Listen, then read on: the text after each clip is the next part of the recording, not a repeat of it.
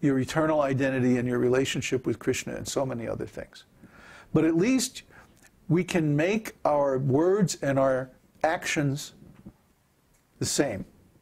And if we speak something, then we can take responsibility for doing it. And if we speak something that involves the welfare of other people, and then we, because of circumstances or whatever, we have to change our commitment, then we have to be responsible for telling those people the full truth about why and so on like that. They have a need to know. So there's so many things about truthfulness that people in general don't follow because they don't have the moral strength, they don't have the strength of character to just own up and take the full consequences of their actual activities. So they try to cover them up in the hope that they will be able to escape the actual reactions. Not knowing that Krishna is in charge of everything, and Krishna knows exactly what's going on, and not realizing, or, I mean, I don't know how it's possible, when you read history, not to understand that every secret comes out sooner or later. The truth always comes out. It might be today, tomorrow, next week, 100 years from now, but it will come out. It's usually sooner than later, though. Because why? Truth is known by a person's actions. Actions speak louder than words. So if a person says one thing and does something that is completely disharmonious, you know what their real thing is. It's their actions. They can say very nice, flowery words. Well, words are cheap. What's that? The words are empty. They're empty, yes. Empty words they're worse than cheap. Their net value is negative. Why should we take the time and energy to speak words that we don't stand behind, that are not commitments? Everything we speak should be a commitment. And we take responsibility for those commitments. That's how we have made a successful Vaishnava Sangha. I'll be very honest with you.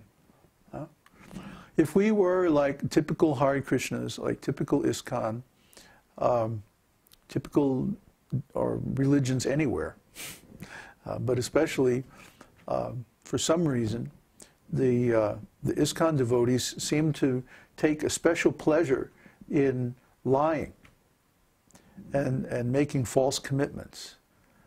And I've never been able to tolerate that. And I always have spoken up whenever I saw it going on. And I always got in trouble for it.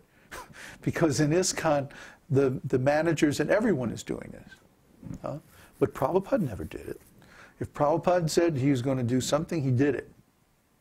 And if Prabhupada told you to do something, you better do it. Or you're going to be in trouble with him. You see, because Prabhupada always kept his word. Prabhupada was a true gentleman. One of the few that I've ever met. So Prabhupada set this standard, and we intend to follow it. And I think the best thing that we can do in this regard is to make it a public issue, make it a principle. If you join this community, you are expected to be truthful. This is why, for example, we require that when people join our social network, they upload a recognizable picture of their face. This is why we require their real email address, their real name, their real location, you see? Because we want them to be honest. We want them to be accountable for the things that they say on our network. We don't want people anonymously spamming our members. We want to keep our network and our community a safe place for transcendental spiritual activities. And the only way we can do that is to require truthfulness, because trust is based on truth. If you have no assurance that a person is telling the truth to you, then how can you trust them? Yeah, this car, I see, it was owned by a little old lady, only drove it to church on Sundays. Right? Are you going to believe that? You better not. You know, so this trust factor is very important in spiritual life, because without a feeling of trust, how can people let down their guard and tell the real truth so that we can help them? If they won't tell us the truth, we can't do a thing to help them.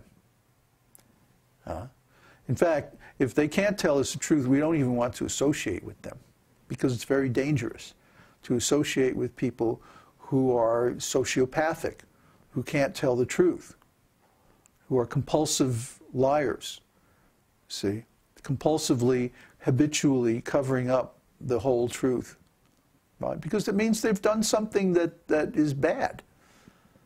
They're ashamed. They're running from reality. They are exploiting, and so they're assuming that others are also exploiting, and so they don't dare tell the truth. They can't trust.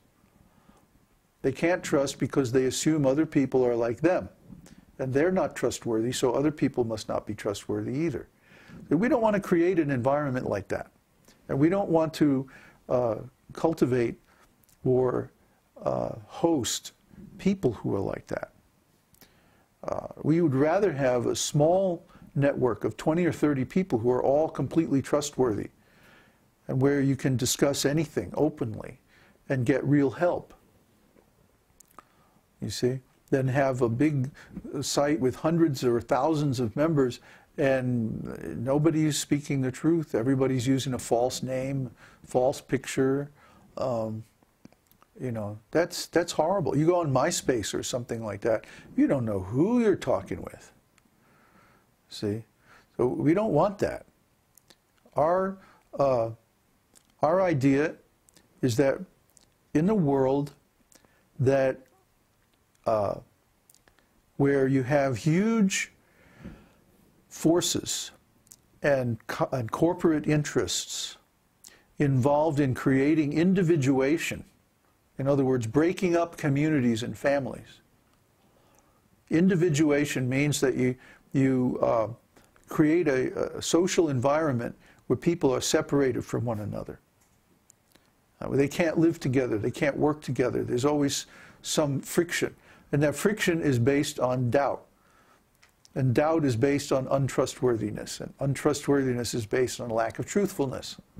So it all comes back down to this lack of truth. When the heads of state and the heads of business and all the big important people in the world are all spinning the truth, in other words, they're lying, to speak plainly, then we know that there's real trouble in society, because whatever the leaders do, the common people are also going to do.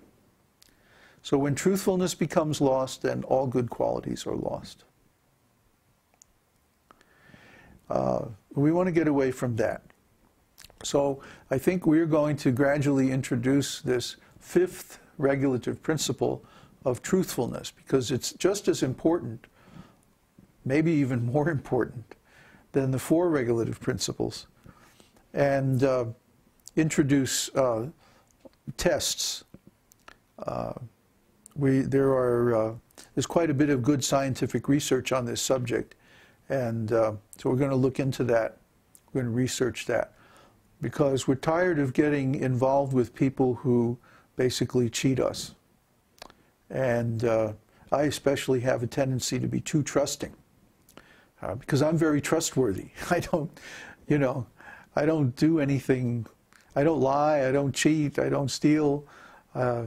Whatever money I have has come honestly, and I don't have any need to hide secrets or anything. So when people come to me and they seem to be helpful and positive and like that, I tend to trust them, maybe more than I should. And so, my disciples are saying, "No, you can't let these people cheat you, Baba." So, okay. Yeah. I guess, it's happened 2 or 3 times now, so we need some safeguards against this. So again, The rascals always wind up making things tougher for the good people, isn't it? So we're going to have to introduce some safeguards to keep the rascals from getting in. So are there any questions about anything that we talked about today?